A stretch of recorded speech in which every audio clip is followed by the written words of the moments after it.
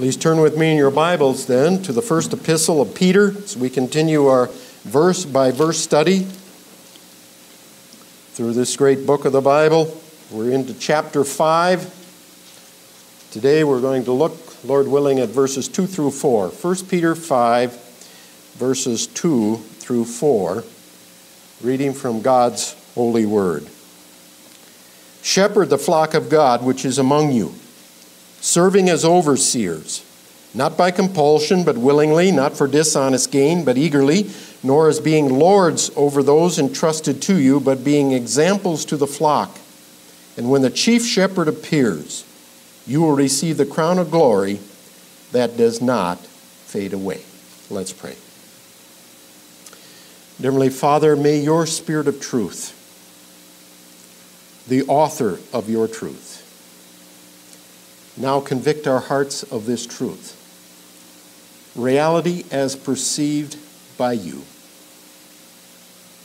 and apply it to our minds, hearts, and our wills. We ask this in Jesus' name. Amen. You know well by now that the context we're dealing with in 1 Peter is Peter's writing to persecuted saints in Pontus, Galatia, Cappadocia, Asia, and Bithynia, which is modern-day Turkey, an area approximately 300,000 square miles. It's interesting to me that at the time of the writing there were over 4,000 churches that began with just these few churches in Turkey, rose to 4,000 churches, and now those churches are basically all mosques in Turkey today. Chapter 5, Peter addresses the elders, the leaders. Why does he address specifically at this part of his epistle here the leaders and the elders? The answer is because they will receive the brunt of the persecution. Paul echoed the reality in 1 Corinthians 4:9 when he said, "For I think that God has displayed us, the apostles last, as men condemned to death, for we've been made a spectacle to the world, both to angels and to men." Friends, it's true in the persecuted church today. As Wayne has shared many times about persecuted believers, they strike the pastors. Because you strike the pastors, you get at the flock, and you scare the flock, and the flock disperses, and you damage the church of God. Jesus said essentially the same thing, Matthew 26:31, which is a quote from Zechariah 13:7. On the night that he was arrested, he said, he told his disciples, "You strike the shepherd, and the sheep will scatter." The elders as Christ before them and the church at large, we all live day to day under the biblical principle, the pathway to glory is through suffering.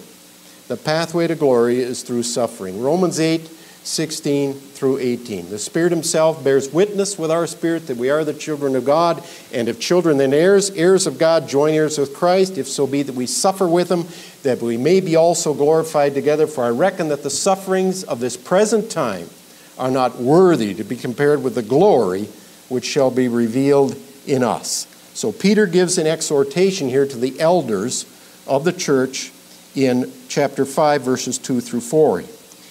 His desire for them is that they be true to their role as leaders, and they live each day with eternity in view.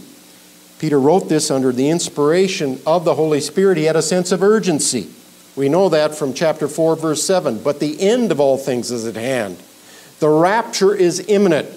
Christ could come back at any moment. And so do we live that way in light of our own experience from day to day. And that should be true, especially so when experiencing sorrow.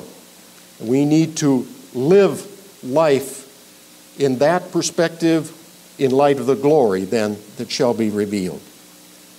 Verse 1. Peter says, "The elders who are among you I exhort, I who am a fellow elder and also a witness of the sufferings of Christ, and the glory then, a partaker of the glory that will be revealed."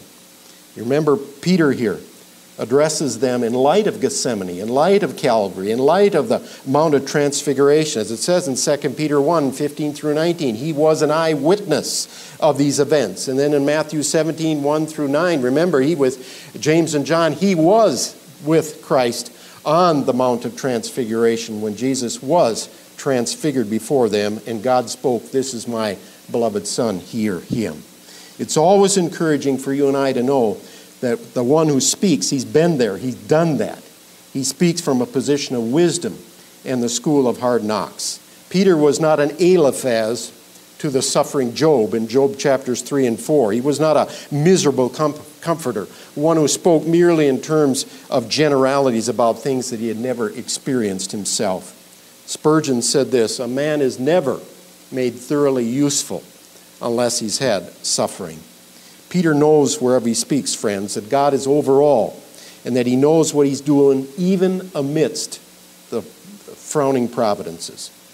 We need to hear what Jesus said to the churches in Revelation 3:22. He who has ears to hear, let him hear what the Spirit says. As a threefold denier of Christ, Peter was recommissioned to the Lord in John 21:15 through 17.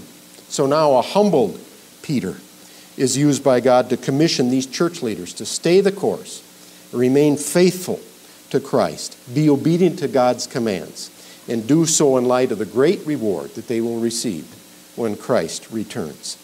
As you and I look at this text today, may God's Spirit teach us. May he motivate us to pray for elders, that these God-given marks here of a true elder be manifested in the elders, including the pastor-teacher of this church, this body, and that God would grant the church grace to thrive spiritually to his glory, to the furtherance of his kingdom, and to our eternal good. What are marks of a true elder? What are marks of a true elder? The first point is they have a commission. They have a commission. Verse 2. Shepherd the flock of God which is among you, serving as overseers. The task of the elders is now made explicitly clear. They're to function as shepherds of Christ's flock. Since Christ, it says in verse 4, is the chief shepherd, then all the the elders in a church are under shepherds. They're under the authority of Christ. In all humility, they are servant leaders as Christ was.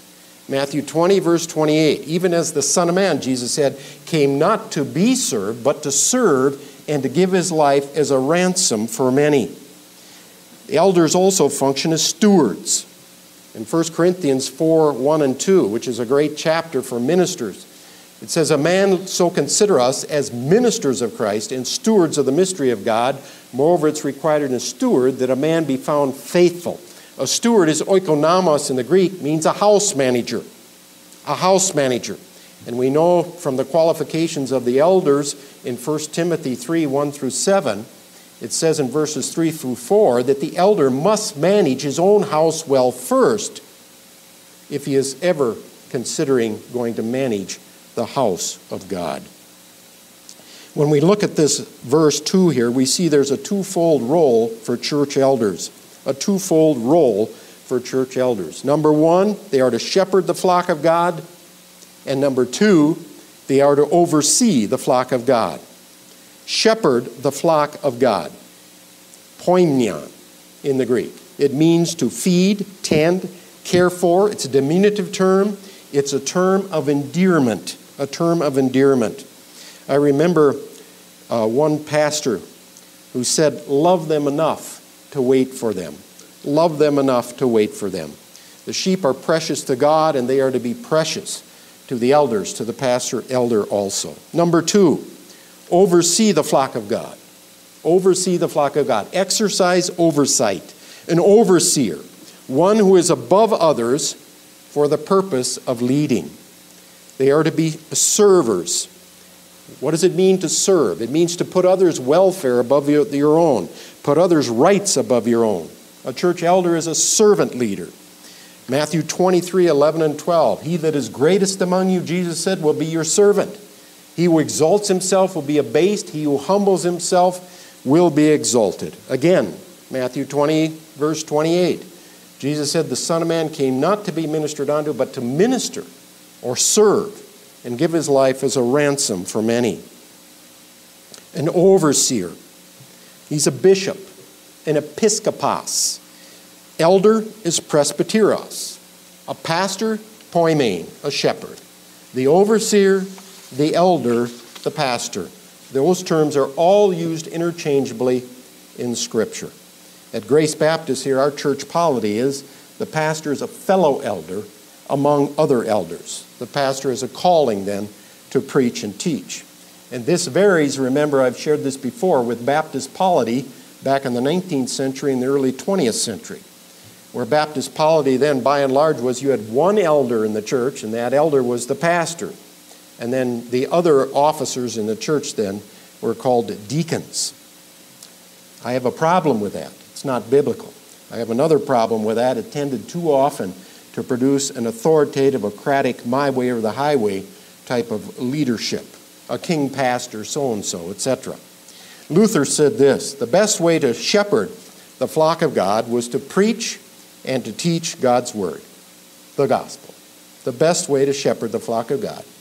Preach and teach God's word, the gospel. For sheep ultimately to follow their Lord, they must know the way of the Lord.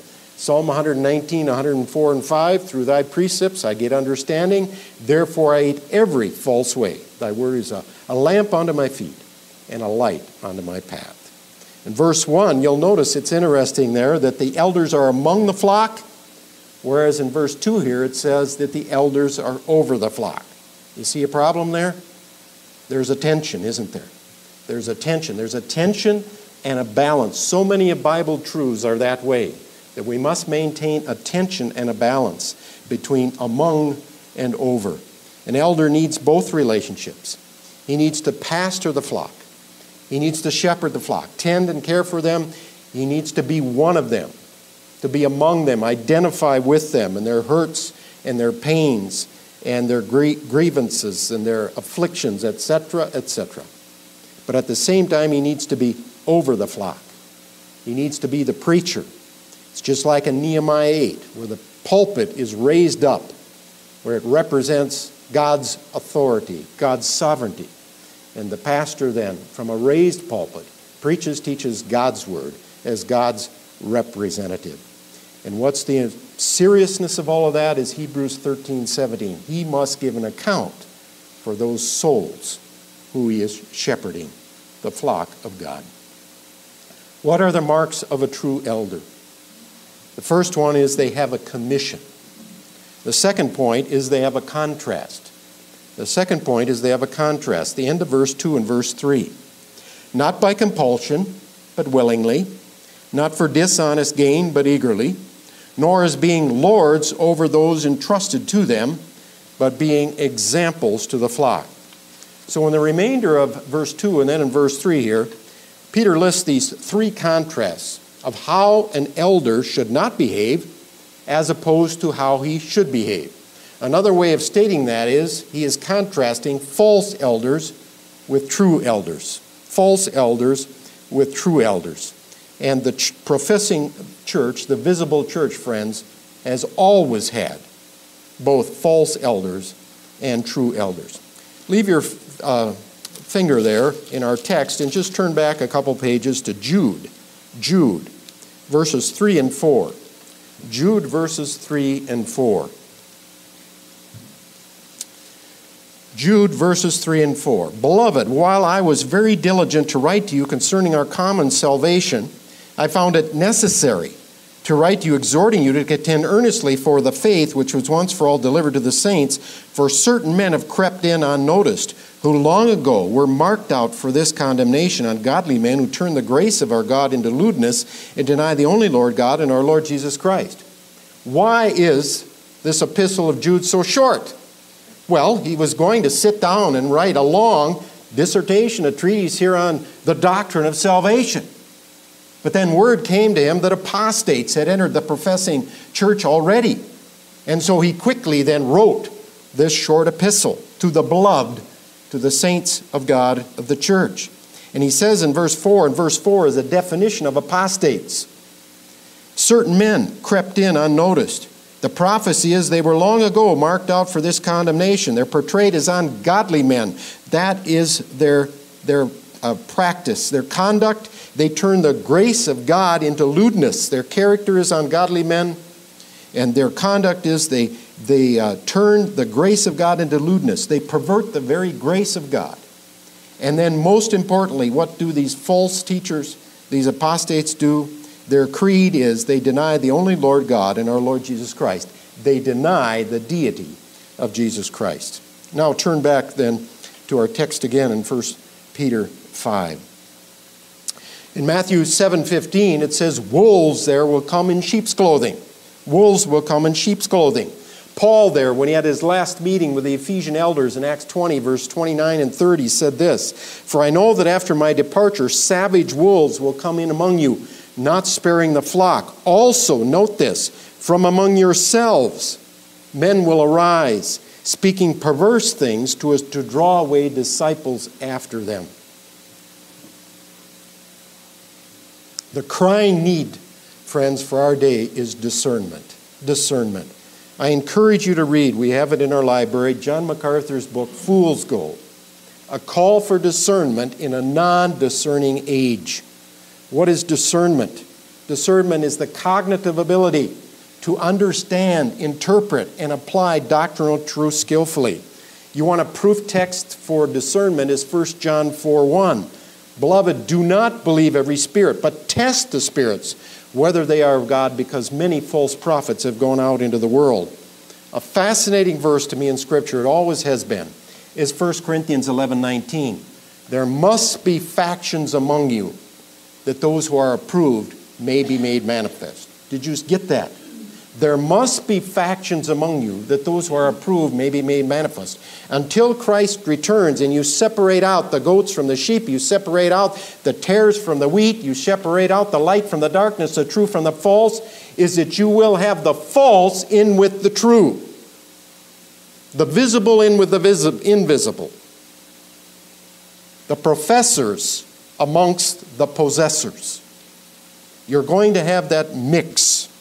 And we need discernment to judge between. The simplest definition of discernment is Hebrews 5:14, to judge between the evil and the good. What is according to God's truth and what is not. Historically, God has used, interestingly enough, these false elders and their heresies to sharpen the truth and to define and strengthen the faith of true believers. Why do I say that? It exemplified especially through the first 4 or 5 centuries of the church, when you had all Arianism and all of these heresies that were arising against the deity of Christ, against the humanity of Christ. And the councils met from Chalcedon to Ephesus to Nicaea. All these early councils met and the believers got together. And what did they do? They came up with the credos, the creeds, I believe, these confessions of faith that were against these falsehoods. And God used those false teachers and elders then to sharpen the truth and to refine and strengthen the saints so they could stand against the error strong, then be strong. J. Gresham Machen said, "For truth to be maintained, it must be sharply differentiated from error." And friends, that is just the opposite of modern evangelicalism today. That welcomes the world into the fold and has a very generic statement of faith. You could, in the evangelical churches in Wilmer, you could take a hat on Sunday morning, put the confessions of faith in there, stir them up, and pick one out, and they're all the same, and you can go and attend if you do so on that basis. They're all the same. And it's going just the opposite from history, where when error is present, you sharpen the truths, whereas now it's being watered out in terms of an ecumenism today, and that tends to delete truths and not to stand for truth. Again, J. Gresham Machen said, "Truth to be maintained must be sharply differentiated from error." Tozer, in The Crucified Life, he's just like Peter. He contrasts the true spiritual guides with the false guides. And why the contrast? Because as Os Guinness says, contrast is the mother of clarity. The stating of the opposites heightens clarity. J. Gresham Machen says this, "You cannot set forth clearly what is a thing without placing it in contrast with what it is not. All definition proceeds by way of exclusion." Tozer says this, "For every true guide, there is a multitude of false ones." Did you hear that? For every true guide, there is a multitude of false ones. Now remember, this is true in the visible church until Christ returns. 2 Corinthians 11, 13 through 15. Satan and his ministers, what do? They come across as angels of light, as ministers of righteousness, and they come into the professing church. Tozer says you gauge a potential guide by his use of Scripture. The most dangerous spiritual guide of all is one who has 95% spiritual truth and only 5% evil. And that 5% evil triumphs over the 95% good. It's just like Mark Twain said. You mix a little falsehood in with truth and it can go halfway around the world before truth ever puts its shoes on. And friends, the question that comes to my mind is, who can discern the air that comes in unless you know the truth? Who can discern the air that comes in unless you know the truth? Spurgeon said, if you don't know the Bible, it isn't long before everybody is right. My prayer for each one of you at Grace Baptist is Acts 17:11. I pray it all the time, that you would be Berean Christians. These were more noble than those in Thessalonica. They received the word with all readiness of mind, and they searched the Scriptures daily, whether those things were so. Secondly, Tozer says, a false guide avoids certain passages of Scripture. A false guide avoids certain passages of Scripture. He picks and chooses what he's going to teach and preach on. I've got red flags waving all over because what is going on today in modern evangelicalism, it is so popular as topical sermons and topical sermons only. The pastor preaches on some particular popular hot button of the day or what he likes, and that's it. Exegetical preaching, which is what the Reformation was founded on, verse by verse, going through and interpreting Scripture, is out the door. It's not popular today. And that to me is the only true way of preaching. Yes, you can preach topically occasionally. But exegetical preaching is the only true preaching. Why? Because then you fulfill what Paul said in Acts 20:27. I have not shunned to declare unto you the whole counsel of God. That's why when you come to Grace Baptist, there's the book of Genesis, verse by verse in Sunday school. There's verse by verse through 1 Peter or Sunday morning, Sunday night, verse by verse through book of James, Wednesday night, verse by verse through the Psalms. And you see, it challenges the teachers and the pastor, the elder, to deal and wrestle with texts that normally he wouldn't wrestle with. But he must before God because it is all of God's truth. Number 3, Tozer says a false guide uses extra biblical material. Like such as Apocrypha, the Book of Mormon, the Gnostic Gospel of Thomas, psychology, philosophy, and therapeutic books. The best you know. I remember years ago, and I've shared this before, I went to a Bible study of a local church. 25 men, senior pastor, associate pastor among the 25, a Bible study. And they got up and it was sharing time. Everybody was to share the Bible study. And they got up and they said, I'm reading so-and-so's book. And I'm reading so-and-so's book. And I'm reading so-and-so's book. And finally I had enough. This is not a Bible study, it's a book study. And when they announced what happened in the meeting, somebody must have had a little conscience twang because they said everybody shared the books they were reading. It wasn't Bible study at all. It was just somebody's book. And it's so popular today. And I'm so thankful in our Sunday school and in the teaching, preaching, the emphasis here is on the Bible, God's Word. As John Wesley says, we are people of one book. Yes, you can read other books that are adjuncts, but there is only one book. And we are people of one book. Number 4, Tozer says false guides pay undue emphasis on themselves. They pay undue emphasis on themselves. You've got cults. And a real irritation to me is mega pastors who use big screens. Mega pastors who use big screens. You see, you have these satellite campuses. And then you have to be on the screen of the satellite campus? You're that important? And I know of one mega church pastor in the Twin Cities. who has a multiple staff of preaching, teaching elders, and also has a seminary with 16 students now per year. And you mean to tell me that he can't find somebody to fill the pulpit on a Sunday morning who is called by God to preach and teach in that satellite location?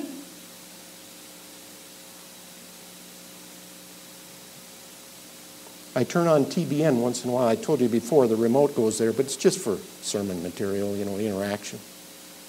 And what nauseates me is the use of personal pronouns.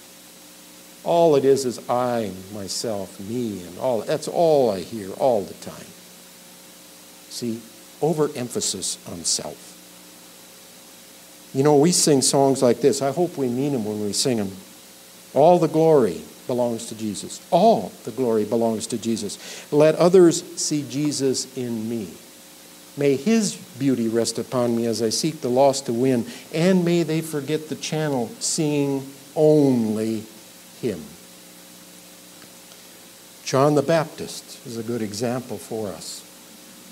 A man can receive nothing except what he receives from God. John 3:27. So what did John the Baptist say in John 3:30? He must increase, and I must decrease. So what does Tozer say is the characteristics of true spiritual guides? True spiritual guides. Number one, they know and believe and embrace all of Scripture. All of Scripture. They don't pick and choose. 2 Timothy 3:16, all Scripture is God-breathed out and is profitable for doctrine, for instruction, for correction, etc. Number two, they know human nature. I think it's very important that you espouse the doctrines of grace, that it all begins with total depravity. As David said in Psalm 51:5, behold, I was shapen in iniquity, and sin did my mother conceive me. And Romans 3:23, all have sinned and come short of the glory of God. Number three, practices the inward life. He knows that Luke 6:45, out of the abundance of the heart, the mouth speaks.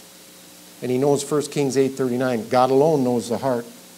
In Proverbs 4:23, for out of the heart comes the issues of life. Numbers 4, he exudes fresh spirituality. Fresh spirituality. No dead orthodoxy. It's a living faith. He evidences progressiveness in sanctification. 2 Peter 3:18, he's growing in grace and in the knowledge of our Lord and Savior Jesus Christ, to whom be glory forever and ever. Amen. Number 5, he experiences the same difficulties as everyone else. I've shared this before too. One evangelical church we attended once, there was a senior pastor and a junior pastor, associate pastor. And the associate pastor had gone through deaths in the family, illnesses, troubles with teenagers, you name it. The senior pastor hadn't gone through any of it. So basically 100% of the time when a difficulty arose in the congregation, who did they go to? Who did they go to? The one who had experienced the same difficulties essentially they were experiencing, because he had true empathy. You see, true empathy. Number 6, devoted exclusively to God. Matthew 22:37, he loves the Lord his God with all his heart, his soul, and his mind. He doesn't say to his wife, I love you with all my heart. No, he says that alone to God, exclusively to God. And then in that light, he says to his wife, I love you. You see, and she knows that is true love, true love. He has a high view of God, a high view of Scripture, a high view of the gospel. Number 7, he hates evil. Hates evil. Psalm 139, 21 and 22. David hates what God hates. May that be true of elders too, pastor, teacher, elders. They realize the heinousness of sin. As Sproul says, sin is cosmic treason against God. Now, let's look specifically at what Peter says here. In verses 2 and 3. 3 contrasts between true and false spiritual guides. We'll look at their attitude, their ambition, and their approach. Their attitude, their ambition, their approach. Number 1, their attitude. Not by compulsion, but willingly. Not by compulsion, but willingly. True spiritual guides, friends, have a calling from God. A calling from God. There's a compulsion there. I must preach. I must teach. I'll never forget that. When I had a seminary prof ask me once, and he was teaching one, "What are you doing here? What are you doing here?" Because I was in middle-aged and called by God to go in the ministry. And that was the same person he was talking to that went to the Twin Cities when there was a snowstorm, and I counted 29 vehicles in the ditch on the way down. I had to get there. There was a compulsion, a calling from God. A calling from God. It's a labor of volunteered, passionate love, whereas the false guides, what do? They have a job to do. It's a labor of forced, indifferent work. For a pastor who has a true calling, this is a place of seriousness. It's not for jokes. You know what the greatest danger is for a pastor elder? You know what the greatest danger is in America? Laziness. It's laziness. Remember Charlie Rich? Nobody knows what goes on behind closed doors. You don't know. You don't know what I do behind closed doors. But God does. God does. Hebrews 4:13, neither is there not anything that is not manifest in his sight, but all things are naked and open unto the eyes of him with whom we have to do. There's a church in our area where the church got a bunch of bills from the internet one time. What are these bills for? Well, they checked it out. Pornographic sites on the internet. The pastor behind closed doors was looking on porn on the internet, occupying his time. George Vermer, I've heard him down at a Piper Pastors Conference, operates a worldwide missionary organization, says that one pastor every minute of every day falls to internet porn. Idle time is the devil's workshop. Misuse of time. Not taking seriously his calling, his accountability before God. Lazy with his time. James 3:1, be not many teachers, you will receive the greater condemnation. Secondly, their ambition. Their ambition. Not for dishonest gain, but eagerly. I like what the King James says. Not for filthy lucre. That puts it pretty blunt. Not for filthy lucre. Elders must not be greedy. It says that right in 1 Timothy 3:3, qualification of an elder. They must be acutely aware of covetousness. Hebrews 13:5. Be not covetousness. Be not covetous in your conduct, but be content in the things that you have. For he says, I will never leave you nor forsake you. As John Piper says, the opposite of covetousness is contentment, being satisfied with everything that God has for us in Christ. Being satisfied with everything that God has for us in Christ. False teachers throughout Scripture were lovers of money. What did it say of the Pharisees in Luke 16:14? Lovers of money. Lovers of money. What have archaeologists discovered on the Pharisees and the Sadducees in the Sanhedrin and all that? They got the biggest tombs, the most ornate tombs. They had the biggest mansions in all of Jerusalem, biggest houses there were, and filled with opulence. Filled with opulence, affluence all over. What did the money changers do? They charged 4 or 5 times the rate they should have charged for those sacrifices in their coinage exchange. And they pocketed all that extra money. 1 Timothy 6:5, suppose that godliness is a means of gain. Ravi Zacharias in his book, The End of Reason, found out there was an atheist attending a seminary. An atheist in seminary. And so he went to that atheist. He says, what are you doing here? And the answer was, to make money. I want to make money. There again, friends, there's a tension and a balance. You got to make some money to live, but too much money. That's why I always quote to my children Proverbs 30, and now it's leaving my mind just when I want to quote it here. But Proverbs 30, verse 8 and 9. Remove falsehood and lies far from me. Give me neither poverty nor riches. Feed me with the food allotted for me, lest I be full and deny thee and say, who is the Lord? Or lest I be poor and steal and take the name of God in vain. That's good teaching from not only for an elder, pastor, but it's good teaching for parents too. And parents to each other and also to their children. Good rule to live by. 1 Timothy 6:6, it says there, those who are taught the word should share in all good things with him who teaches. 1 Timothy 5:17, it says, let the elders that rule well be counted worthy of double honor, especially those who labor in the word and doctrine. So it's a church's responsibility to support the pastor and not at a poverty level. I think this is a real dichotomy in our modern evangelicalism today, because we have large churches that have multi-million-dollar budgets, and the average church size in America is 80.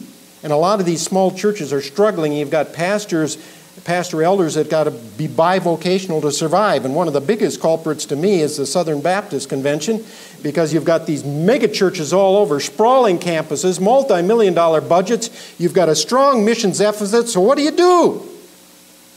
You go to the mission field north of the Mississippi, and you build all these little churches. And you establish these pastors in these churches and all that, then you go and leave them. You don't support them. Third one. The third contrast here. True and false spiritual guides. Verse 3. Peter says, not as being lords over those entrusted to you, but being examples to the flock. Katakurio. What does it mean? It means to rule looking down at others. Rule looking down at others. Not as being lords over the flock. Turn with me. Leave your finger there again in our text, but turn with me to Matthew chapter 20. Matthew chapter 20, verse 25 to 28. The same word is used in verse 25. Not as being lords. Matthew chapter 20, verse 25 to 28. But Jesus called them to himself and said, you know that the rulers of the Gentiles lord it over them, but those who are great exercise authority over them. So he says there were two kinds of these false guides. There were the dominant dictators that you learn to hate, and there's the charismatic controllers. Those you love because of their personality and then they use that personality for their own personal gain. Verse 26, yet it shall not be so among you, but whoever desires to become great among you, let him be your servant. Whoever desires to be first among you, let him be your slave. Just as the Son of Man did not come to be served, but to serve and to give his life as a ransom for many. What did Paul say in 1 Corinthians 11:1? He says, be imitators of me as I imitate Christ. Be imitators of me as I imitate Christ. A good example of this type of a autocratic, domineering dictator is Diotrephes in 3 John verses 9 and 10. What is interesting, friends, today, and this is something that we need to be aware of, is the ecumenical movement, which is permeating denominations today. You have a lowering of the standards, a minimizing of doctrine, and you all get to this lowest level where everybody can be unified in Christ, and we could have this unified voice supposedly against the world. It's interesting that the ecumenical movement emphasizes the rule of bishops. It emphasizes the rule of bishops, the rule by the few. If you're going to have a one-world government and a one-world religion, Revelation 17 and 18 at end times, what you're going to have is bishop rule. You're going to have rule by the few. And that's a way then to dominate and to control. And that is a characteristic of the ecumenical movement in our day and age, and we need to be aware of that. What are marks of a true elder? They have a commission, they have a contrast. Third point is they have a commendation, verse 4. They have a commendation. And when the chief shepherd appears, you will receive the crown of glory that does not fade away. Jesus is the chief shepherd. All of the other shepherds then are under shepherds. They have an accountability to Christ. They have a seriousness to their calling. They have a ministry to eternal souls. There should be a real humility connected with their calling. Spurgeon said, don't go into the ministry unless you have to. I remember growing up in the Vietnam era, and I remember being put into the draft, getting the numbers and all that, and waiting for the numbers to be called. And I can't tell you the number of classmates I had. All of a sudden decided they're going into the ministry. Well, why are they going into the ministry? They avoid the draft. There's no call from God to the ministry. I'm just going to avoid the draft. And those same men today, my age, many of them are leaders in congregations, leaders in denominations. I wonder how many the faults there are among all of those.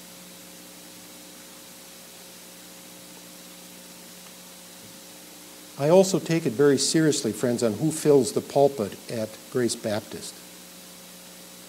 Politicians, candlestick makers, and bakers do not fill the pulpit at Grace Baptist.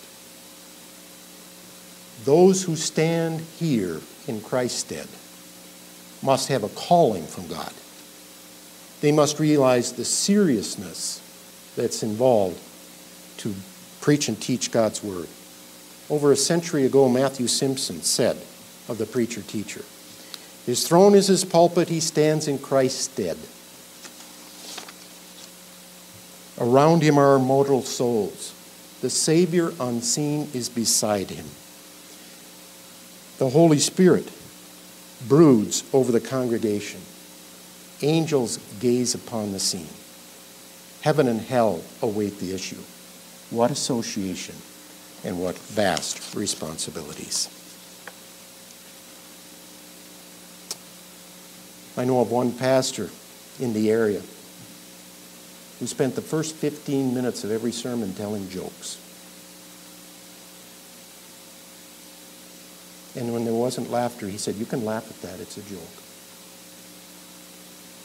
He stands in Christ's stead. His message is the Word of God. Around him are immortal souls. The Savior and seed is beside him. The Holy Spirit broods over the congregation. Angels gaze upon the scene. Heaven and hell await the issue. And what association, what vast responsibility. Get that false guy out! We have them all over today, don't we? But it's interesting to me when you look at this verse, with great responsibility comes great reward. An unfading crown, the crown of glory that does not fade away. We're going to have the Olympics on TV shortly, and they're going to have these medals. But back in Paul's day and Jesus' day for the Olympics, they had the Stephanos, the wreaths. Only it says here, the wreaths of garland, it's not going to be perishable pine or myrtle. It's going to be an unfading crown. We went through a study last Sunday night on crowns. In James 1:12, it talks of the crown of life. 1 Corinthians 9:25 and 26, the imperishable crown. Revelations 4:4, gold crowns, future reward. And the metaphor of the crown is an emblem of what is awaiting in a life hereafter.